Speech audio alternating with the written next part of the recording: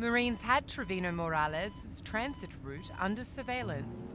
The cartel king was traveling with a bodyguard, an accountant, and $2 million in cash. Marines stopped the vehicle as it was driving through the beleaguered northern provinces of Mexico. Marines arrested the 3 men and confiscated other weapons from the car. As leader of the Zetas gang, Trevino Morales oversaw the smuggling of cocaine and marijuana from Mexico into the United States, and the return laundering of money from the States to Mexico.